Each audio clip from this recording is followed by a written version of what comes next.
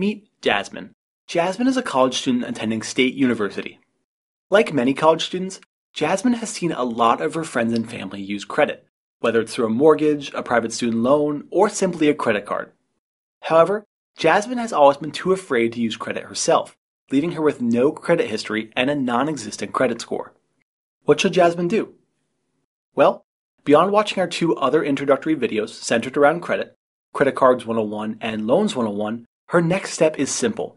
Understand her credit report and score. A credit report is straightforward. It's essentially a detailed history of your credit, covering everything from your payment history to the age and status of your accounts, as recorded by the three major credit bureaus in the United States: TransUnion, Experian, and Equifax.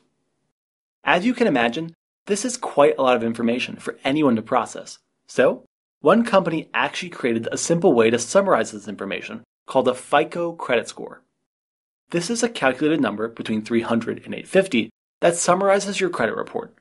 The higher your score, the lower the interest rates and the better the rewards you'll get from banks. Plus, a high credit score is also vital for a number of other things, like getting affordable insurance, finding an apartment, or even qualifying for a cell phone plan.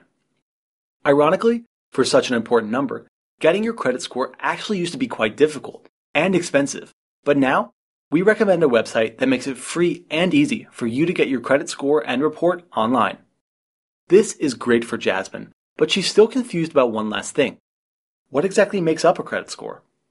Well, a credit score is actually made up of 5 components, and from understanding each one, you can derive the 4 major ways to improve your credit score. Part 1. Payment history, 35% of your score. Because this is such a large number, it reveals the importance of paying every bill on time, even if it's just the minimum. If you're struggling with this, we highly recommend setting up automatic payments for everything, especially your credit card. Part 2. Credit utilization, 30% of your score. To avoid damaging this, we recommend not exceeding more than 30% of your maximum credit line, both total and for each individual account.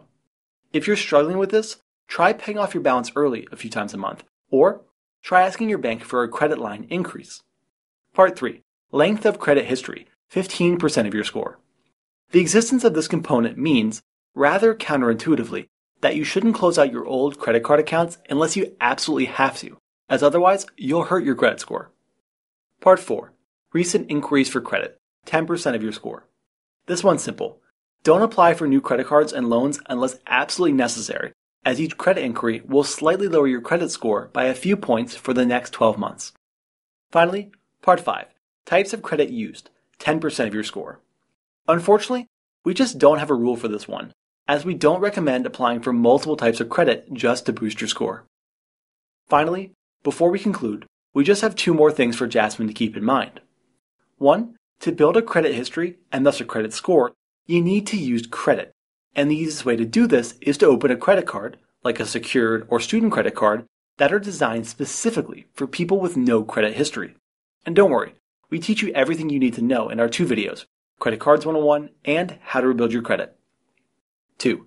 Be sure to check your actual credit report for mistakes at least once a year, as these errors can dramatically affect your credit score. Should you find one, be sure to contact the credit bureau as soon as possible. Hopefully you and Jasmine now better understand how credit scores and reports work. Be sure to check out our next videos, which cover common mistakes and best practices for credit cards and loans, and be sure to check out our website, where you can find more educational content, your free credit score, and great credit card recommendations.